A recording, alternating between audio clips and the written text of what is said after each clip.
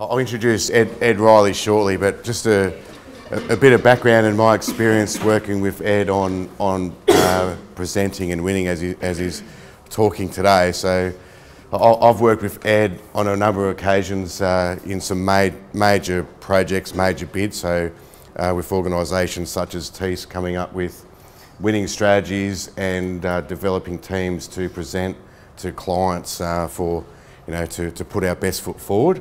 And Ed's helped me form alliance teams and set people up to go with their strengths and present. So I'm sure Ed today will be a very enjoyable, interactive session where he'll work through that with you. So excuse the cough. So enjoy the session. And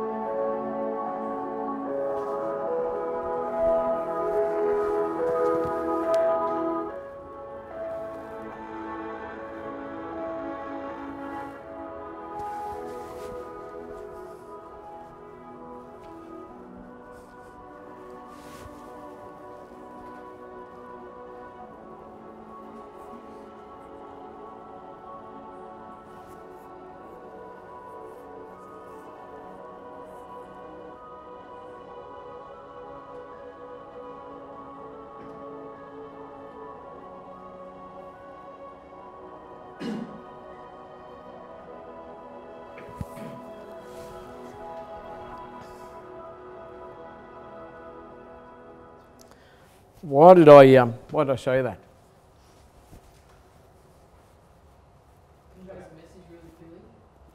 Yeah, I could have written up on the whiteboard, wear a seatbelt. Yeah, absolutely. All sensory, but not a word, right? Could they have shown you the same with the guy going head first through the windscreen, right? That was a constructive message, wasn't it? Is there a clear call to act? What is it? Wear your seatbelt, right? Why the wife and the daughter, right? Without being critical, one of the things that I've seen some extracts from your submissions. What have I seen, Maren? The one pages, the extract for the dinner. Emotion. Not a lot. So if I had one message or suggestion or encouragement for you out of the session today and over your week, the work between now and the next week, I would encourage you to think about the thing that makes most of you folks different to me. And that is, I am not an Novocastrian. Love to be, but poor lineage, right? But most of you folks, whether you've adopted this city or you're born and bred and raised here, what you're working on here is actually going to make a bloody big difference to this city and to the future that you guys are building. So and you'll hear people will say, you drive the ad industry will talk about driving a truck through the heart. And if you've ever been on a bid anywhere where a crap proposition has got up, and it happens like every day, why did it get up? It got up because someone appealed to a set of emotional drivers better than you did. So you'll hear it's not always the best proposition, if that makes sense. So as you work on it, and if you've done some work on your presentation so far, awesome. I guess my hope and my focus today is to help you get the drivers in there that are going to appeal to the people that are judging it. And the people that are judging it are as follows. Arguably, who is your end customer? Who do you reckon your end customer of this proposition is? People of Newcastle? Judges? Both? It's pretty much you folks. Does that make sense? So as I say, if you think about it, just think about what it's going to mean, the WIFM thing. What is that going to mean to you folks? If that makes sense. So there's plenty of structure to come, but as I've said to each of you, your teams individually, I'm actually going to run today a bit like a tutorial. So I'm going to step through a piece and then I've got it on an A3 and I'm going to say, okay guys, 10 minutes. And if you've already done it, if your presentation is at that point, it's advanced, you sit there and you go, well, that relates to sections 1, 2, 3. Done. and we'll move on. Okay, but what I want to do is just make it very contextually clear so it helps you take the document you lodged and turn that into a great presentation. Okay, simplifying presentations, there's only two parts to it. There's the message and there's the delivery. So today I'm going to help you structure on the message, and then through your rehearsal piece and the stuff we do next week, we'll work on the delivery. So I'm not going to talk to you today about gestures, eye contact, any of the delivery skills. Just going to work on structuring the message. Okay? Quick questions or comments, otherwise we'll start moving. Okay, you've got a document in there. I'm going to step you through that in a couple of pieces. This is a straight download, so let me just spend a few minutes on each of these. So if you look at that first page, beyond the agenda, what makes a successful presentation or communication? If you think about effective, if you think, and make notes as you like, or not, just listen to the oracle, go for your life. If you think about effect, think about cause and effect, the principle of cause and effect. If you're trying to affect people, then give them a reason or a cause. You need to connect with them.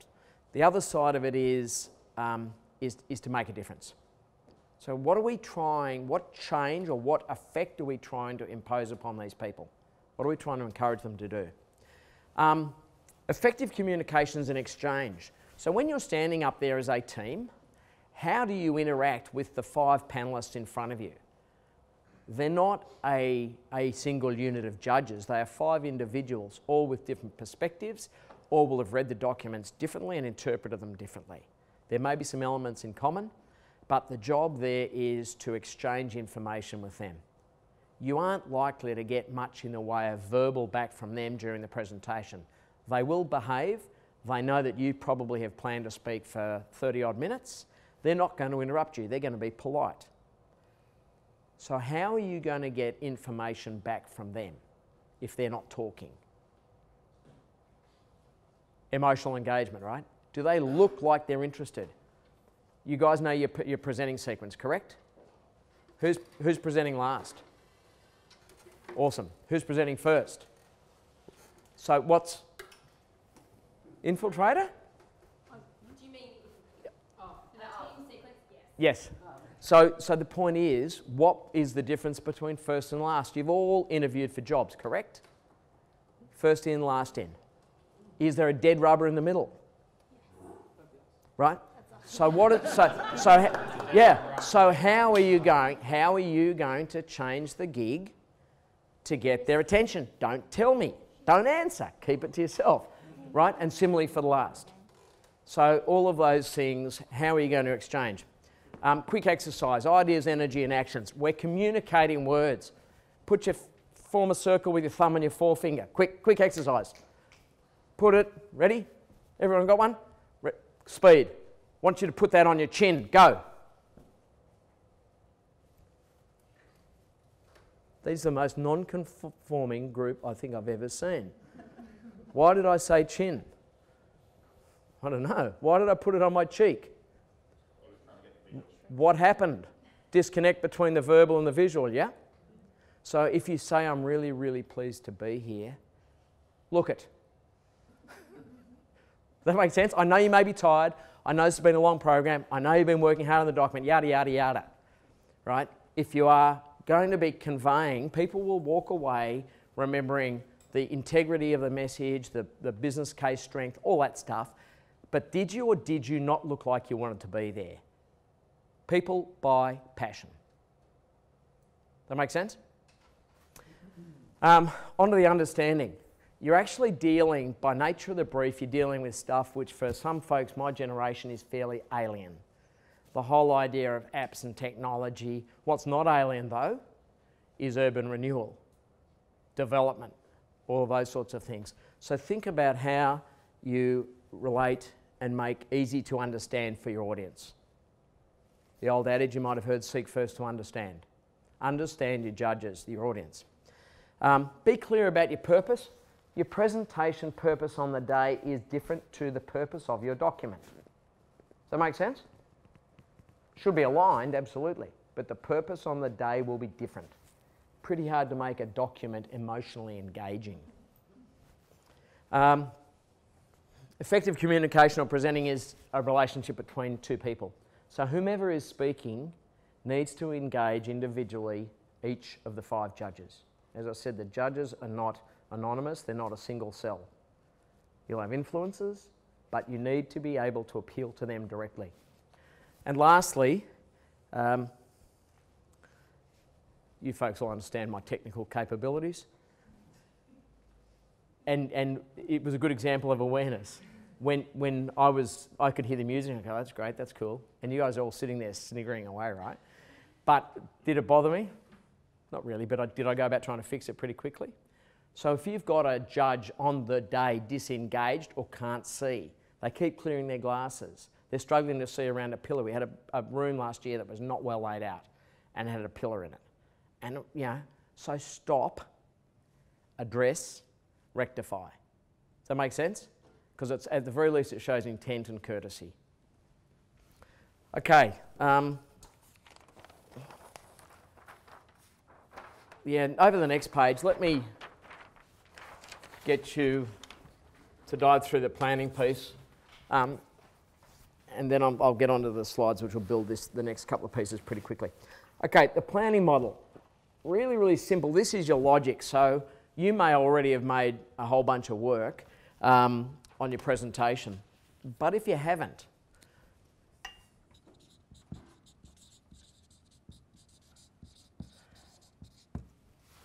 I'd suggest that you need to do some work on researching your audience. Your audience in this instance on the day for the presentation are the 5 judges. So dig into their profile. These days there's truckloads of information available on these people. Their background, you'll be able to tell from the companies they've worked with what sort of information is going to appeal to them. If you use the wrong type of examples, we'll talk about persuasion, it will go in one ear and out the other. If you want to turn me to sleep, start giving me lots of stats. Right? It's just the way I work. Thankfully, I'm not on the panel.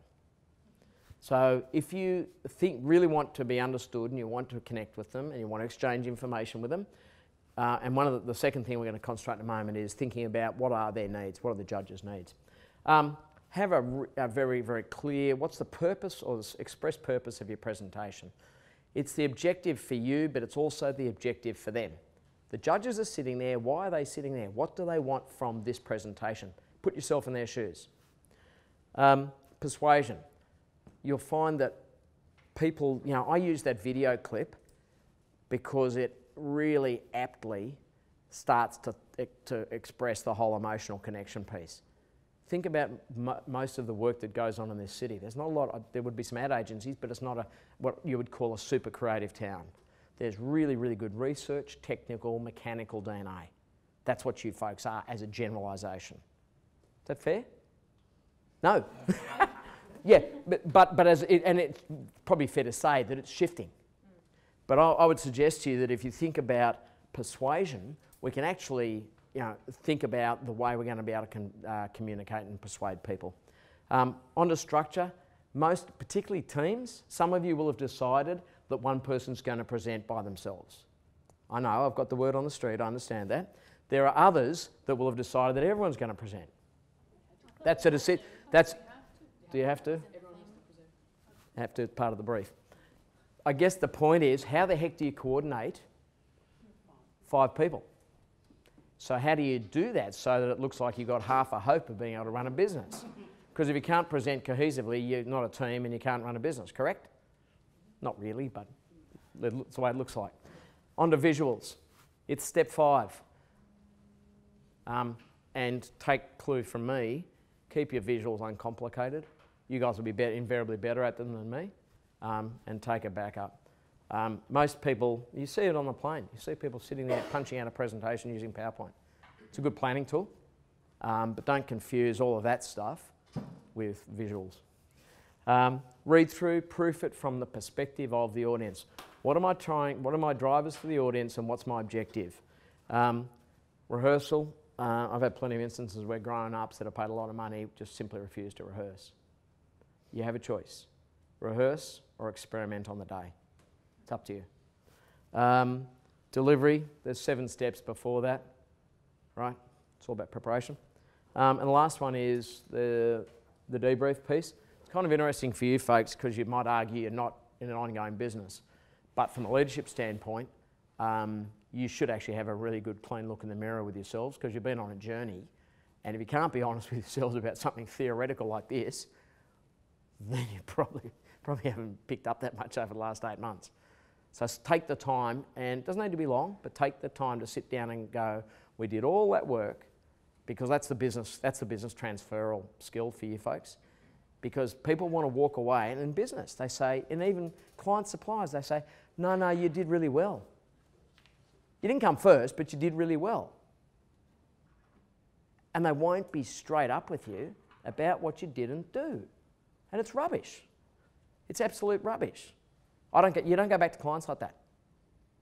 Because you've just put up a lot of your free time, haven't you? Think about it. They don't give you the decency of a straight up answer so that you can improve your offer next time around. Don't do business with them, they're idiots. That's why I'm not in any government panels. Right? But I mean, every time we go and bid, we just feed the machine, don't we? Calculate the GDP loss as a country on that sort of stuff, times 5 companies. Go and design and build free dwellings for people that need them in Ghana. Do something useful. So I guess my point is, it's all part of that learning process. So head to tail, and I've got the detailed data that I'll email through to you. Quick questions. I'm just going to keep moving pretty quickly because I want to get on to the tutorial piece. So what we're going to do is dive through those. There's 2 parts to the audience piece I'm going to get you to run through with. Persuasion and then structure. There's 2 of those and then to each of those. Let me keep moving, folks. Okay, over the next page. Audience styles. Is that what you got? Yep. Okay. How many of you at some point have done a psychometric test? DISC, Myers-Briggs, spin, some of that sort of stuff. Yep. The whole point about that is not everybody's the same. So let me just dive you through this. Sequence. Okay. So I've titled it client styles here. But the whole idea is, in this instance, we plot 2 dynamics. So if you think about it in a business context, your behaviour is a function of environment and your DNA, hard DNA, soft DNA. So your hard DNA is the output of your parents. Your soft DNA is how you were raised at home, the values, the behaviours and all that sort of stuff that were drilled into you. So change your environment. So if we think about business, are you someone that has got to get their way all the time? Or conversely, are you pretty easygoing? All right, you could argue that they're opposites. On the horizontal, are you highly controlled, disciplined? Or conversely, are you all over the shop? Okay, so just think about those 2. So plotting yourself on either of those continuums. So what happens is when you start to find that so let's say you were plotted there and there, so reasonably highly dominant and moderately spontaneous, that will put you in that quadrant. So we term that quadrant expressive. This quadrant, spontaneous and easygoing, is amiable. The easygoing, the controlled, is analytical, and the dominant and the controller is the driver. So what we're going to do now is just look at some of the attributes of the individual. Is everyone with me? They're fairly impatient, short on time, like questions to be answered yes, no, don't want much detail, use instinct or gut a fair bit to make decisions, and are pretty process light. Generalisations, but they're the sorts of individuals we've got. You will find those folks in lots of roles. However, line of accountability, CEO, lead, very, very typical. Very often seen as being reasonably disinterested in people, impersonal, very focused and object-driven. The expressive, opinionated, unpredictable, verbal, colourful, they lead, not follow, and they're flamboyant. Any of your expert critics, think about anybody that's a publicity hound, that is an opinion, whose opinion is sought out. And we're going to talk in a minute about how you work with these folks and how you address them. So what I'm suggesting in a minute is that you're going to sit down and, with whatever you do or don't know about the judges, try and make an assessment of how you need to deliver information to them to get them understanding what you're saying. So as I say, people like them or not, Ken Doan, Ian Kiernan, you know, any of the broadcasters, Alan Jones, Darren Hinch, any of these people. Edmund Capon that runs the Art Gallery in New South Wales. I don't know the identities. There'd have to be a couple of people up here. Is anybody brave enough to give me a name? No. Okay, on to the analytic. Very, very typical your engineering piece. Yeah, engineering, accounting, anybody that's got really good diagnostic process, problem solving would relate, I would think, to quite a number of you folks in the room. Logic, explore options, get into the detail, do your homework, research, scenario testing, multi-criteria analysis, all that sort of stuff. Generally much more productive and very, very timeline driven, and work just about always with the facts rather than the emotions. Does that make sense? Anybody resonate? Don't put your hand up. Okay, the tea lady. Have you ever been inside an organisation where there's someone that just seems to be so disinterested or detached from the whole business piece, and it's about the people and what's going on, who's had a birthday, who's just been on holidays? I mean, literally in the era when I started work, they still had tea ladies.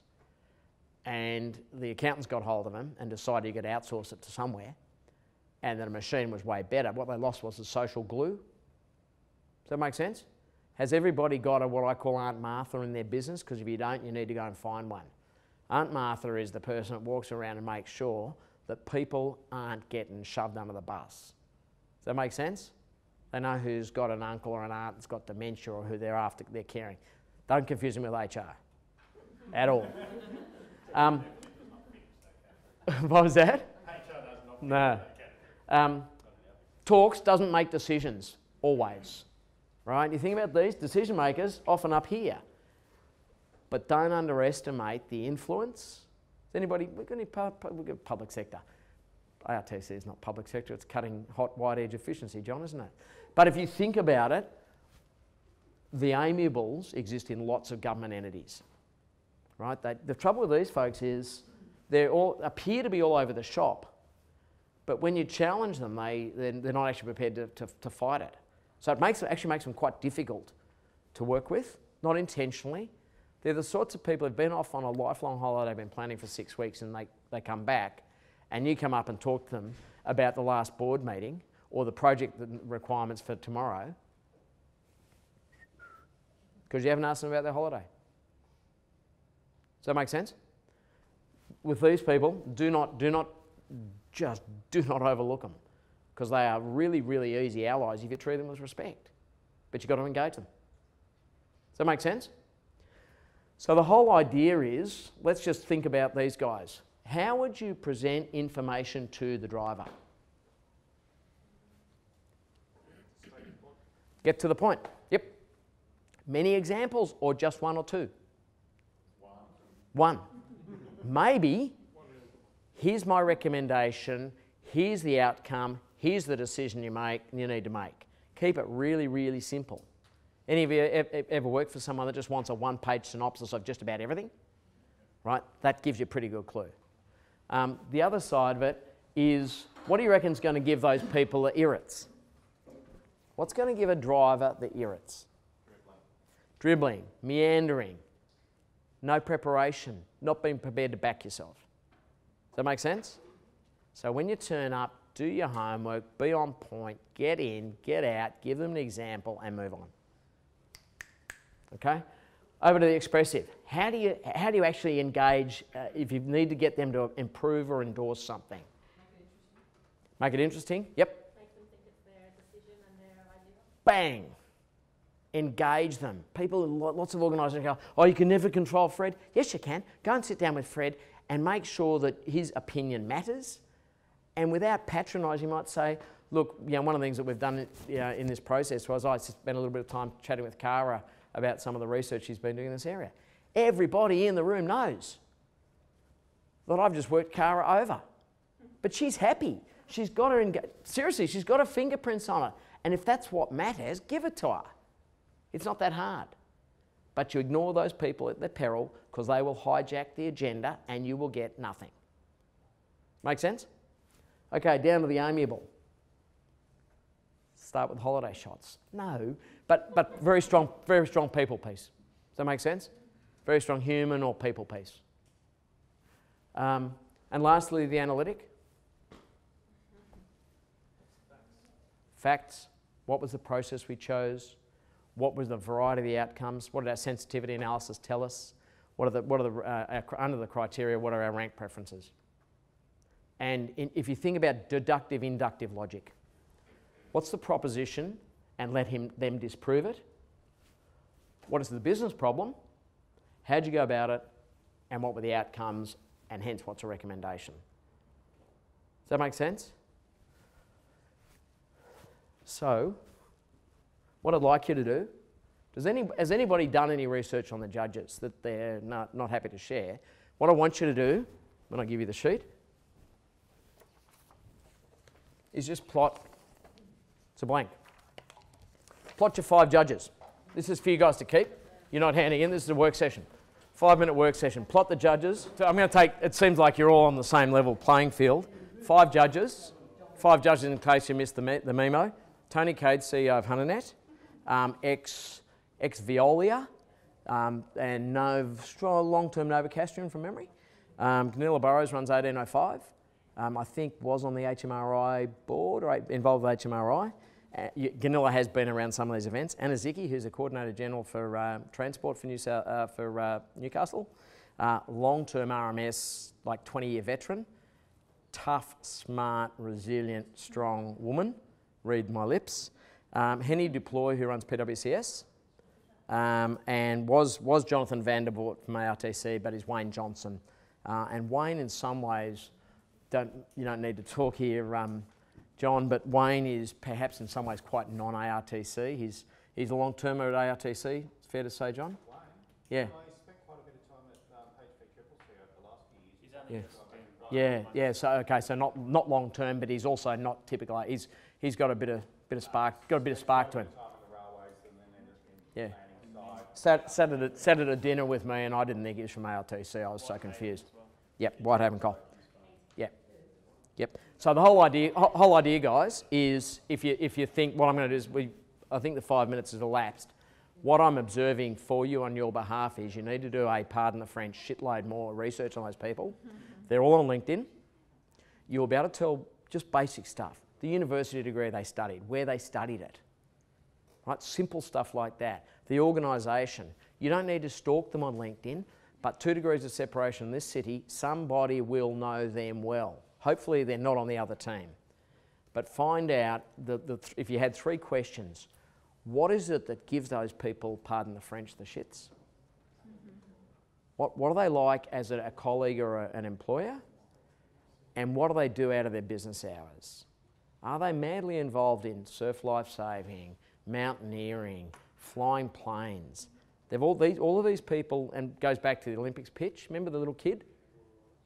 Right? Blenko.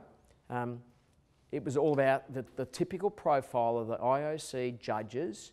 They were 70-year-olds that drank red wine and loved being grandparents. So what would you include in your presentation? You include kids. Does that make sense? So you need to do some research, and you're going to be researching what I'm about to go into now. Okay? Okay. Any quick questions before I move on from that? You get the drift? You need to understand these individuals.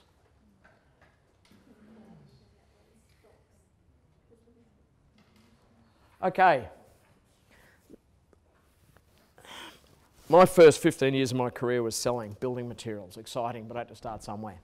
I'd been selling for 15 years and I saw this and the world started to make a bit more sense to me, which is kind of a good thing.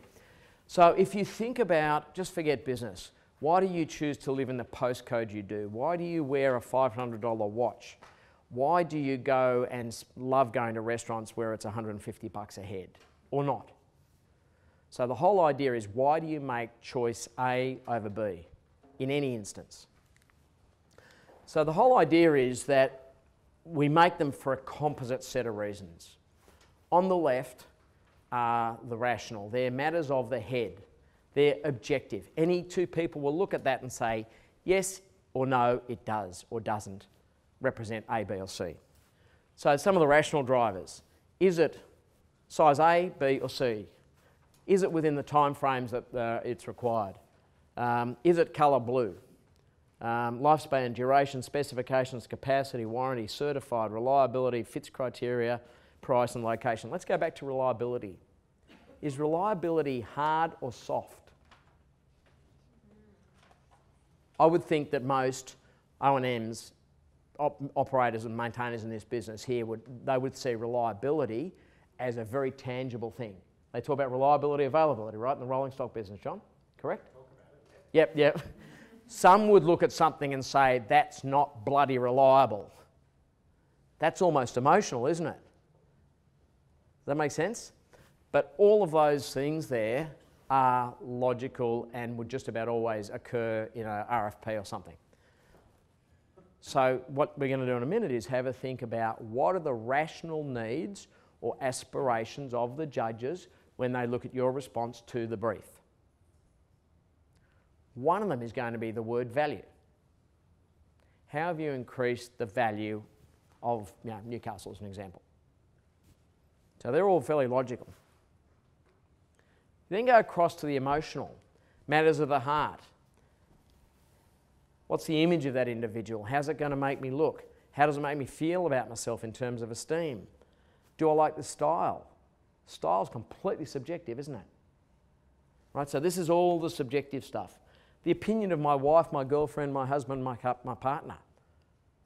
I might not agree with it, but if it's their opinion, I'm probably going to give it some weight, correct? Is it a nice salesperson? Is it a good suburb? Postcodes are thoroughly irrational. Are they not? Just for one digit. Right? I don't know what the analogy is here. Was it Waratah? Broadmeadow. Difference between Waratah... Oh, no, Islington. Give me a break. Islington. You could be but the other side of Maitland Road, and it was 50 grand more expensive? Am I on the money there? So you look at that and you go, then the location, appearance, fear, these two, fear, greed, ambition in business, right? A lot of people are driven by fear and ambition. How is this going to make me look, and how is that going to improve my capacity to get the next job I'm after? Sounds really cynical, but it's real. Let's finish with the last one. This is, I get myself in all sorts of trouble when I go, look at this stuff: prejudice, nationality, gender, politics, religion, race, culture, country of origin. I've only got race there 3 times because it's an issue, right? You can't talk about this stuff in business, correct? We've got laws against it in this country for the right reason. But don't kid yourself that people don't make a decision because of your race, your age, your gender, your religion. Not always in your favour. Who your company's connected with. I had someone that I described as upper middle class. I haven't heard anybody talk about class in this country in a long time. Edict, political correctness, the right suburb. We talked about suburbs here. If you're a lawyer in Sydney, you don't live in Mossman, you're a failure. I don't know what the metaphor is here. I don't know, Merriweather. But I guess the point is, whether you like that or don't like it, think about it for yourself. Why do you make decisions about the car you drive, the suburb you live in, the amount of money you spend on a watch? Because there'll be some of this, I get that. You need something to tell the time. Seiko, why? Japanese know how to build watches. Cars. I worked for an American group for 15 years. There's only 2 countries in the world that know how to make a car. My opinion. Japanese and Germans, full stop. Not the Austrians, not the Slovenians, not the Americans, not the English, not the French, not the Spanish, right? None of them. Well, they do, they make cars. But not in my prejudiced view of the world. So that is based on manufacturing experience, but it's a straight bigoted prejudice, isn't it? Does that make sense? So that's one of them in play. So the job for you now, just pick top 3. Take a stab at the top 3 rational drivers. I'm going to give you a big sheet of paper again.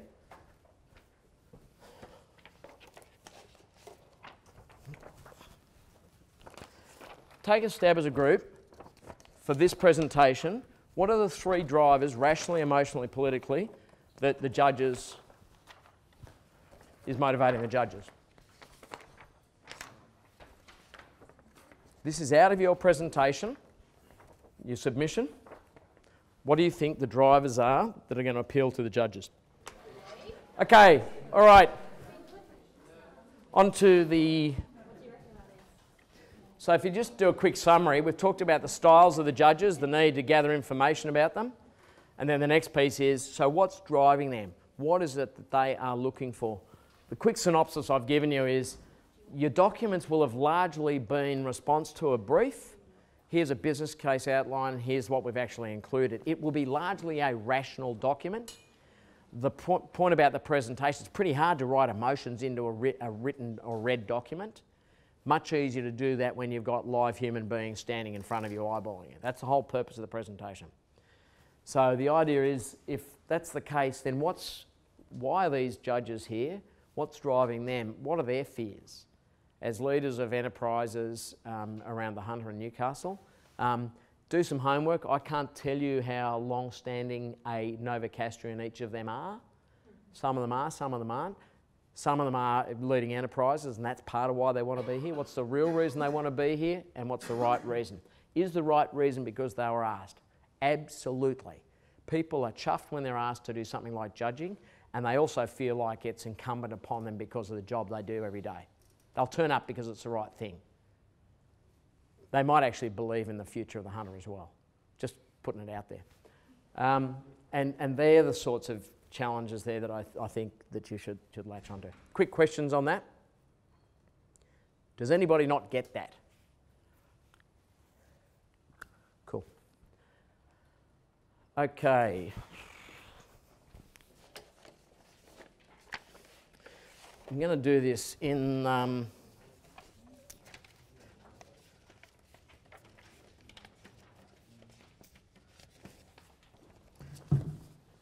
think it was Aristotle or Socrates, one of those Greek guys, that said that the only persuasion is self-persuasion. Yeah, the only persuasion is self-persuasion. So we hear words like spin. You hear people say, oh, I don't want to force anybody to do anything. Simple demonstration for you. Presume for a minute that that's a Magnum 45, most powerful handgun in the world. Presume. If I come up to Steve and I put that to his head, you might think that that's reasonably persuasive. However, Steve's got a couple of questions to ask himself. How lucky do you feel? No, I'm joking. Firstly, is it a real gun? Secondly, if it's a real gun, is it in fact loaded? If it's a real gun and it's loaded, does Ed know how to use a handgun? If in fact it's loaded and it's a real gun and Ed knows how to use a handgun, is there a possibility that it will misfire and it won't actually fatally wound me?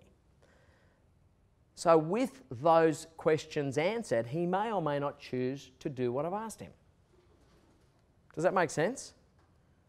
So what we're going to dive into for a minute here is, how do you persuade someone to do something?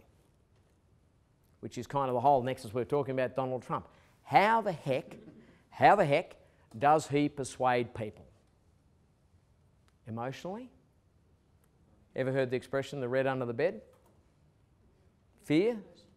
Red under the bed came back from the communist days here in, I'm dating myself, the Menzies? Yes? Yeah, the 50s and 60s. And when there was, there was a communist party that was religiously affiliated here in Australia, right? And so to that extent, you sit there and fear, and that's why really terrific Australians like Alan Jones and others that just divide, right? They create fear amongst people. That's what they work in. So the whole idea is, how do you persuade? So you've put up a business case. How do you prove that your case is better than anybody else's? That's the job. Everyone's debated at some point. Does the best logic always win? No. So that's the whole premise. Debating is a great example of persuasion. So what we're going to do is we're going to dive through a quick conversation on that, and then I'm going to get you to... you might use the term in the engineering space, you talk about case studies, right? You might do a hypothetical, you might do a scenario assessment. So it's using that sort of stuff. Let me get on, sorry, I'm going to scan through here. That's for later. Sorry.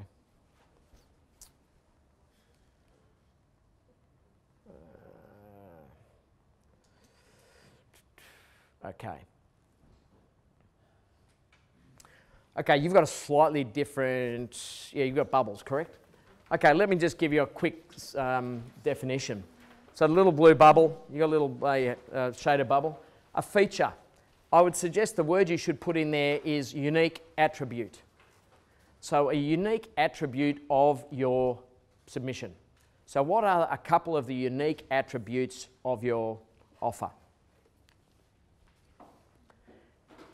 If we just use one of those, so one of your attributes of your offer might be that it connects A and B, whatever the heck A and B are. Otherwise, I'll start giving away elements of each of your submissions. But it connects A and B, and you're pretty sure that's reasonably clever. So then to translate that into a benefit, you might ask the question, so what does that mean to the end user or the client? You heard of WIFM? What is in it for me? This is old sales language that was invented back in about, well, the Americans think they invented selling, but the Chinese are a bit ahead of them by about a couple of thousand years. So what's the benefit? And if you simplistically think about it, people look for one of, count them, 3 types of benefits. Really simple. Make me or save me money. People are looking for a financial benefit. The next one is people look for a temporal, a timing benefit. Save me time or get stuff done faster or make it easier for me to do quickly. And the last one is ego, EGO. If you, and I don't mean literally, it is the broadest sense of benefit that connects with your ego. It might be making me look good, making me feel safer, giving me more confidence, giving me better prestige. So people will generally look for one of those 3 types. It's a simplification, but commercially, is it going to make me or save me money, make me richer? Is it going to give me an easier life by saving me time? And is it going to make me feel better about my lot? So if that's the case, what's evidence? Most people stop there and talk about benefits. How do I convince people that our unique attribute is better than anybody else? Evidence, definition for evidence, anything that supports your case. If you think about anything that supports your case, if you think about a legal case, a professional witness, fact, just an opinion. Is an opinion evidence? Absolutely. Does that make sense? Doesn't have to be truth, just someone's opinion. What did this expert motoring critique say? Only 2 countries in the world that can make cars. That is simply not true, is it? So evidence is anything that supports your case. Let me give you 5 or 6 different types of evidence because you're going to need to think about how you use these. First one, statistics. Testimonials. Case study. Not very relevant for you folks at all. Hypothetical. Hypothesize what Newcastle might look like if. A visual. Theoretically, if you had a fly-through of what the world would look like with whatever your offer is, right? That image or visual would be pretty compelling. What else have I not covered? Hypothetical. We talked about testimonials. Question for you. Who doesn't believe in statistics, aside from me? Do you the quote, the Ben Disraeli quote? Lies, damn lies and statistics. I'm mathematically almost autistic. Just accept that for a second. So what does that mean? If you're trying to confuse me, use numbers. If you're trying to give me information that I can act upon, don't give me numbers. Does that make sense? So if you sat there and wanted to statistically prove and show me the means and the variance, the medians, the modes and all that sort of jazz, I'm gone. I switch off because I can't cope with that information. So the choice, the right stuff, so the point is that's the right type of evidence and the right amount. So right type and right amount of evidence for the decision maker. It is almost equational. So if you go back to what we started talking about, the style of the individual, so the analytic, remember, the people that are really strong on process, theoretically some of you folks, have you done your homework, decent process, what were the results, how did you rank or sort them, and what's that then tell you in terms of an answer? So those sorts of folks, are they likely to want to see more or less information? Less only to the extent, it's a matter of have you done the job? So have you actually developed the data? So to that extent, they want to see process, if that makes sense. And then you'd have to lay it out in a format that they were used to. So the right stuff is the right amount of the right type of evidence to suit the decision maker. So you've got 5 decision makers there, right? What you're going to need to do is actually understand the type of evidence you're going to use. You're going to have, what have you got, have you got 30 minutes or 40 minutes to present? 30 minutes, which isn't long. If you talk rubbish, it'll go really fast. But if you just pick 1 or 2 examples, particularly if you've got more than one of you presenting, I would encourage you to actually pick 1 or 2 examples or case studies or something around the world which has got a parallel that you might have been part of your research, and just use that from several angles. Does that make sense? Rather than introducing lots and lots and lots of new information in 30 minutes. And better still, if it was actually incorporated in your document, because then there's alignment between your presentation, document and your presentation. So the whole idea with persuasion is to pick out the relatively unique attributes, identify or understand what that means in terms of the end user, in terms of saving. Yeah, obviously most of your propositions are going to be convenient. Most of your propositions are going to save people time.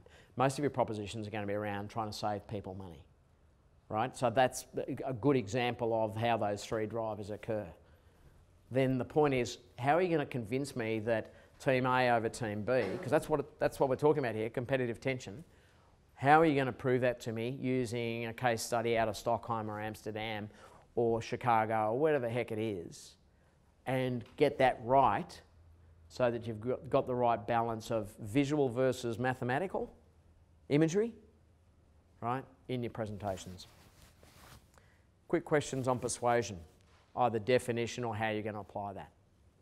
So you talk about in features you should be targeting a unique attribute. Don't necessarily know if you've got a unique attribute though, because we don't know what else is presenting. So That's true. You've got to pin yourself in business. Period. You've got to achieve a point of difference. Yeah, in whatever your endeavour. So to that extent, you kind of got to bet on black, or red, or not bet at all. And it may well be. I guess the other thing is few rather than lots. There is an inclination. You know, the project's complex, so there's lots of stuff you could talk about.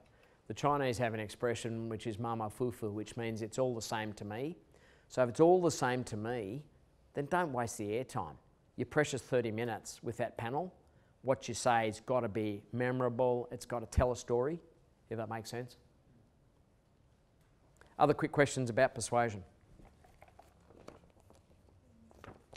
Okay, 5-minute task. Just brainstorm you a couple of features.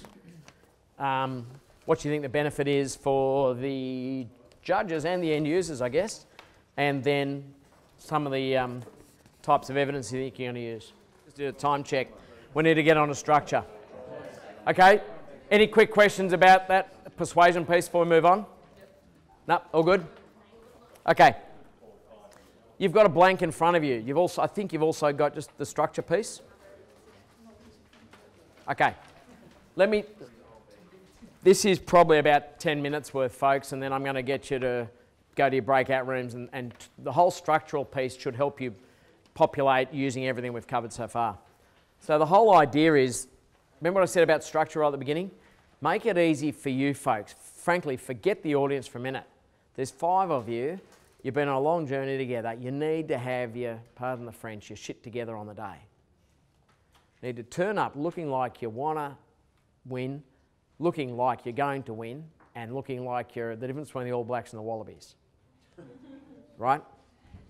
So that this is, at the very least, this is an organisational or planning tool for you folks. So I'm going to step through it. I think have I given you the completed piece? Yeah, I have. Okay. So I'm just going to explain it as we go. So this is what I'm going to step through explaining it, and then I'm going to go through the delivery piece and then how you use it planning, because just like you would write a letter, if you wrote a letter, would you start out with the words dear mum or dad? You would, but before that, hopefully there would have been a little bit of thought that went into why you're writing the letter and what you're trying to achieve. Send money, right? So the premise is that the opening comments, for the first 5, 6, 10 seconds, maybe half a minute, no one is listening to anything you say. Like a really high-speed camera. They are checking you out. Age, interested, know their game, don't know their game, want to be here, care, don't care, likeable, smiling, happy, stressed, healthy, sick. All of those things. Not a check sheet, but that's what's going on. The other thing is you will invariably have been sitting outside. How is that functioning as you start? Rubbish. It's a muscle. It's not working, is it? So you need to get it tuned up like an athlete, right?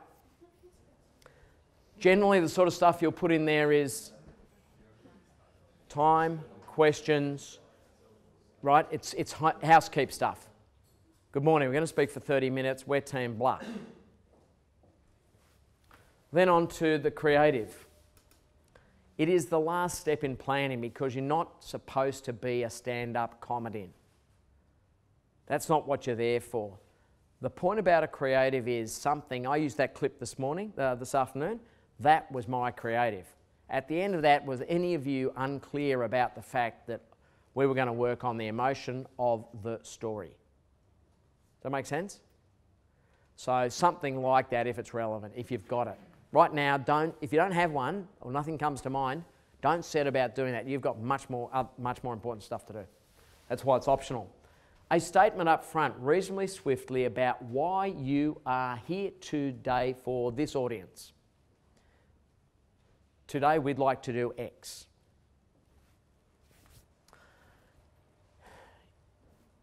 Then you headline your argument. What's the first section we're going to cover, the second section and the third section? And people say, doesn't it become a bit mechanical when you've got 3s? Why do we go A, B, C and not A, B, C, D? Why do we go 1, 2, 3 and not 1, 2, 3, 4 and 5? Right? Part of it's memory span, retention, pattern. So I would encourage you to cut it into 3 agendas or less. And if you can't, and you say to me, Ed, I've got 6 agendas, I would say to you, you have not stopped and thought about your audience and your objective and what you're trying to communicate. And you only have 30 minutes.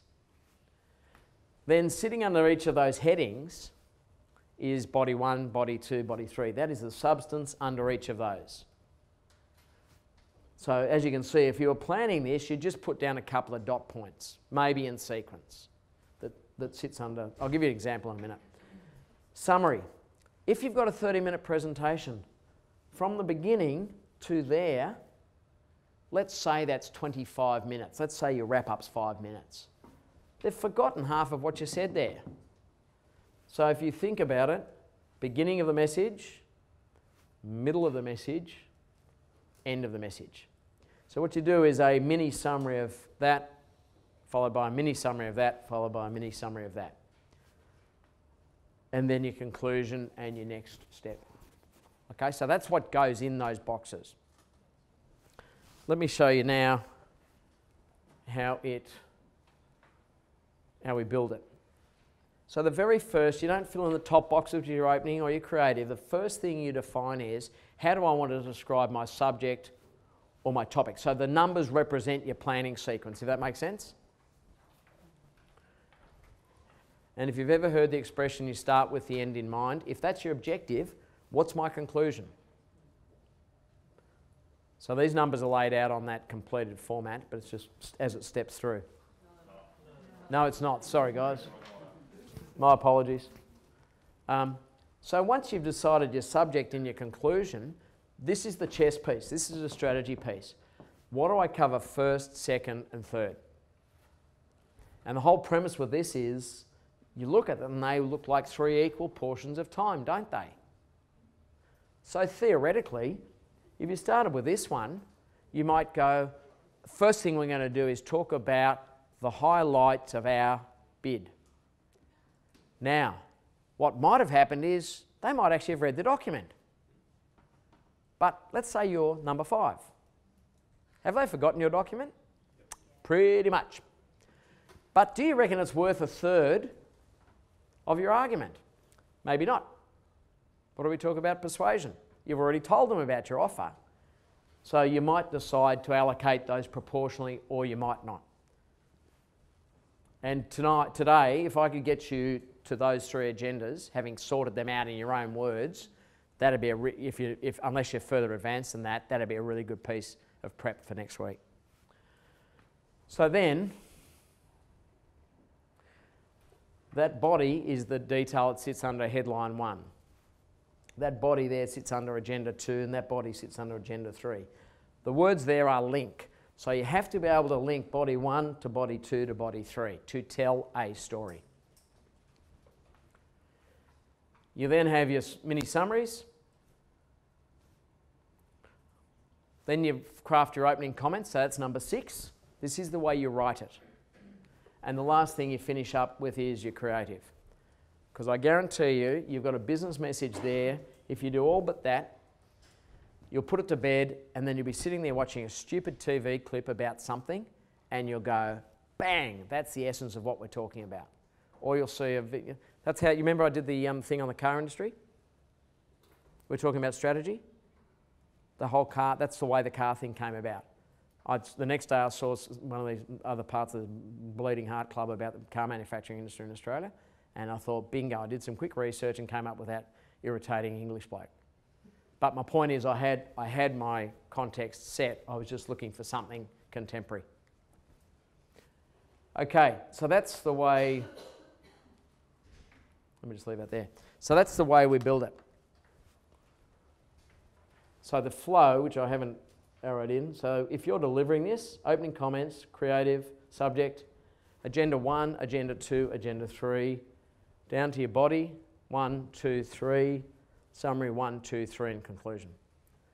Let me now give you a 2-minute demonstration, then I'll get you to do some planning.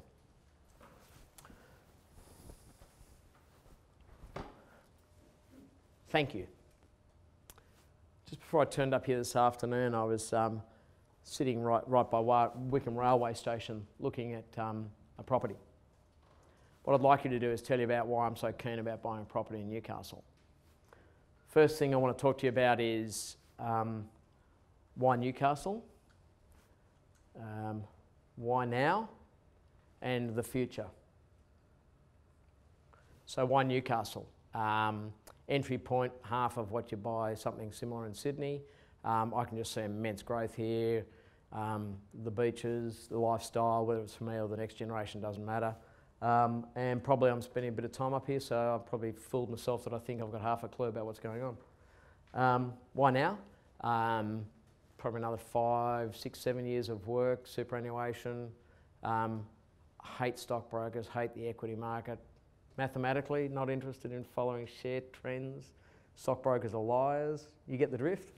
And the future, sort of place we're looking for is probably somewhere I could, when I'm finally done and busted in Sydney, I could see myself getting up each day and just surfing over at Newey. Why Newcastle? Because of the future. Why now? because it makes a lot of sense and it's the right time in life, and I'm spending a fair bit of time up here. And the future, you know, I could see myself living here really happily. Conclusions and next steps. I reckon I'll probably buy a property in the next 6 months here. Right, so really, really simple way to both plan it, and it's more important because I could start and stop where I wanted to because there's only one of me. You've got a choreographing piece to do. Does that make sense? Last thing I'll leave you with is just some tips. You've got, most of you, have any of you got 6 in your team? Yep, okay, so you've got a couple, yeah, you've got a couple of 6s. So the question is, if there's literally, and I wasn't sure of it, if there's literally an instruction for everyone to present, you need to think about that, right? Everyone stands up out the front and then sits down. Serious? There's nothing wrong with, I talk about cameo, right? So let's say you're at a table. I might ask 1 or 2 of my team members to make a comment as they sit at the table about a particular element of your offer. So not everyone needs to monkey up, monkey down sort of routine. So the other thing is that in terms of cohesion and smoothness, just looking not slick but looking cohesive, you can often get someone to do all of that. I mean, that piece for me was about 30 seconds, right? And I would suggest that you probably don't want to make it much more than that. Get going, particularly if you're 3rd, 4th or 5th. They've seen 2 presentations already, which they've probably promptly forgotten. I sound cynical, but think about, you know, it's like when you're doing uni. By the time you get to the 5th hour, sitting through these presentations is like doing a 4 or 5 hour exam. So empathise with the judges, tip. Then easily divide those up. You know, you might, if that is reasonably brief and it's a synopsis of your bid, and I'm not suggesting everyone should do that, but if that's reasonably compact, just get one person to do it reasonably crisply. Then you might actually almost have an interactive piece there where you might actually include a couple of people. And then you could similarly get someone to do the wrap up. They talk about top and tail, so getting someone to do the top and the tail. Other tip for you, yeah, look, if you've got someone's naturally strong as a presenter, use them. But it's not about rock stars. If you did the finance section, theoretically, or you did the urban section, or you did the technology section, and maybe you're not the world's best communicator or presenter, it doesn't matter. From a leadership standpoint, the audience, and I can tell you this is true in commerce as well, they are going to want to see people who have got subject matter expertise show and involve themselves.